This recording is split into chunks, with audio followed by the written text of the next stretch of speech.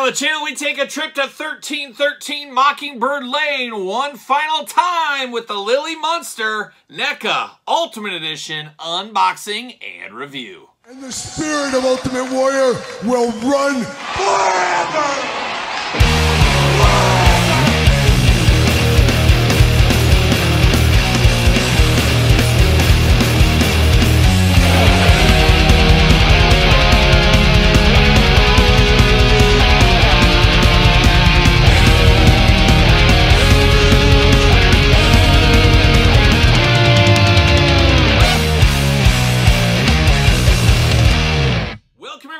Kyle here, and welcome back to the channel for another NECA unboxing and review. And today on the channel, we got the Ultimate Edition Lily Munster from the Rob Zombie Munsters movie line. But for all your Lily needs and a whole lot more, make sure you hit up Entertainment Earth. Use discount code Kyle. Save yourself 10% on all in-stock items. Anything over $79 does ship free. Got to get a deal out there. And Lily Munster, the final piece of the Munsters puzzle.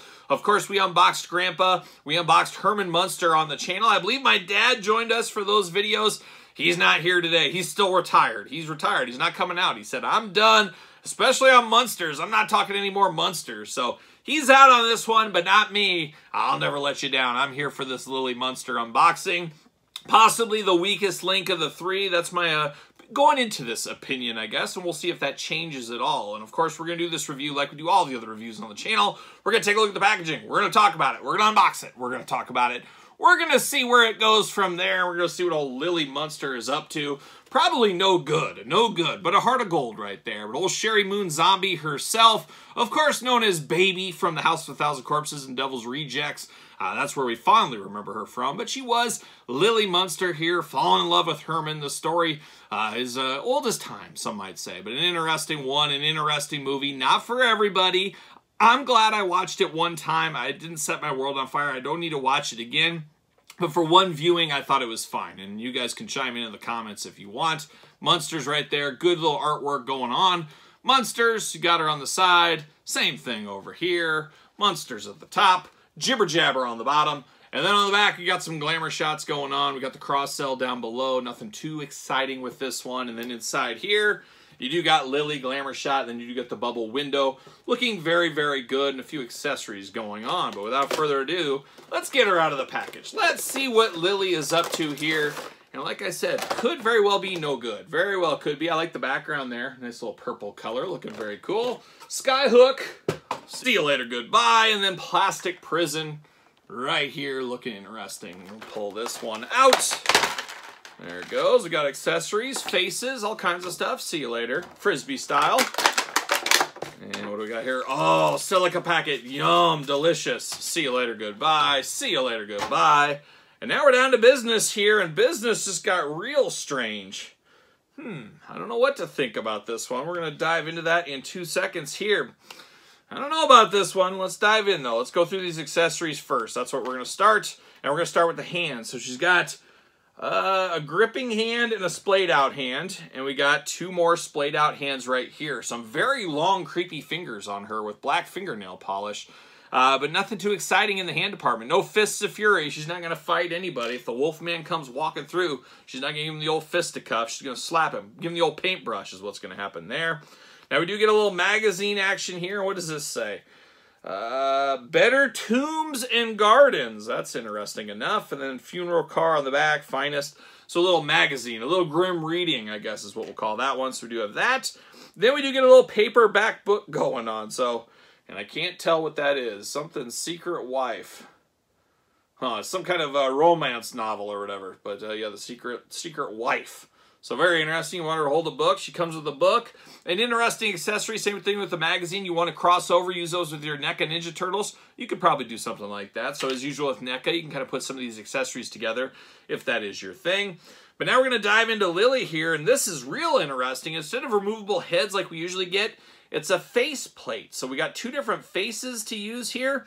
Now the first one here, Todd McFarlane on the couch is going to really enjoy this. And he was sleeping. He just rolled over and gave me one of those like, what's going on here? I didn't think we were doing McFarlane today. But you never know when you're going to be called upon, Todd. You always got to be ready. You always got to be ready to go. This one, Lily on her head, face here, head, face, head. You know what I mean?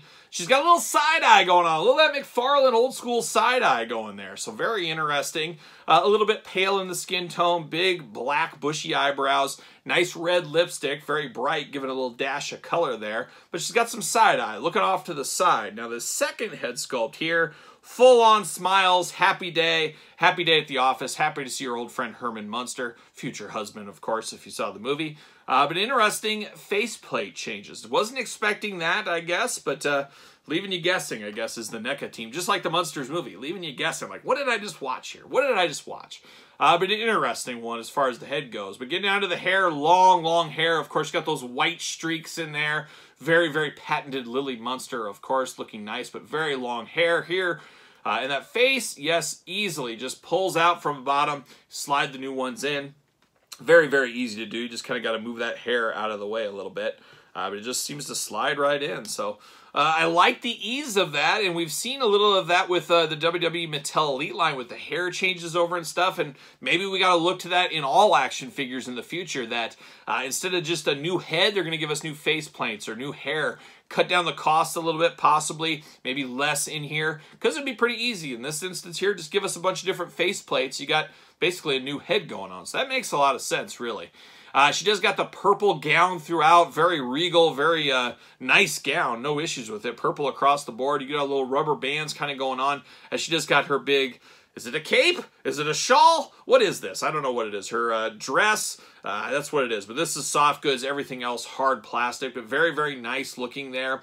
But one thing that blew me away here is you got the hard plastic on the back end, and she is basically a traffic cone. It's almost like she's a statue. There's no leg movement, anything like that. She just has a base, no place to put a stand on, nothing like that. She's just going to stand there. So you're not going to have to worry about her falling down or anything, but really strange. So we got no leg movement of any kind. We do got waist movement. So you got a little hula hoop at the waist. That is it.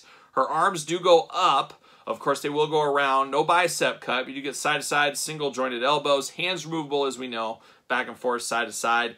Head's going to be side-to-side, up and down, but you are limited by all that hair on her here. So a very interesting figure, and I'm not sure if this one really feels $36.99, $38, whatever it is with tax and everything. I don't know if I feel like I got the money's worth out of this one, as it almost feels like a statue. There's not a lot to it, not a ton of really cool accessories, anything like that. It's just kind of a figure that's kind of just here. However, if you're collecting the Munster figures, you got the other two. You kind of need this one in the mix a little bit to complete at least the initial family. And that's where Lily kind of fits in. It's like, hey, you got to kind of have her. At least in my collector brain, I do. But her family here, of course, Grandpa Munster, an all-timer. A beautiful, beautiful figure. Like I said, say what you want about the movie. I really do like some of these figures, including Grandpa. I think Grandpa looks really, really good. Love the soft cape on him. Love the skin tone color. Just a very, very good figure. And while not the classic Herman Munster, it almost feels more like Frankenstein versus the Wolfman Frankenstein. It is a very cool figure for what it is. I like the vibrant kind of green color on him. Just a fun, fun figure here. These two really fun, and Lily just kind of completes it, but more completes it like an accessory than an actual figure. So an interesting one. A little bit of a head scratcher here. Full of surprises with that faceplate and the body not being a real body. So a very interesting line, and I think this is probably it, and I think this is probably it as far as Rob Zombie's Munsters go. Doesn't seem like many people enjoyed the movie. Don't foresee a sequel on the horizon, so we're just going to have to enjoy and leave the memories alone with this set right here. And hey, 2 out of 3 ain't bad, if you ask me. But I'm going to ask you, what do you think about these threesome? Did you pick any of these up? Did you pick Lily up? Did you pass on all 3? That's probably the over majority there. But let me know your thoughts on these 3 figures in the comments down below. And of course, you made it this far. Don't forget to like the video. Don't forget to subscribe to the channel. Turn on the old notification bell, as we got videos every single day. And then some. We got even more content for you, of course, over on Patreon, including early access to both YouTube channel videos, bonus content, Q&As, giveaways, you name it. All going on over there at the old Patreon channel. Patreon, your best way to support this very YouTube channel. You can also support the channel at ProWrestlingTees.com. Search Kyle Peterson. Don't forget social media. SirPaul64 on the X. _Kyle_Peterson on Threads and on Instagram. So for Grandpa Munster, Lily Munster, and Herman Munster too, I'm Kyle. See you guys all real soon.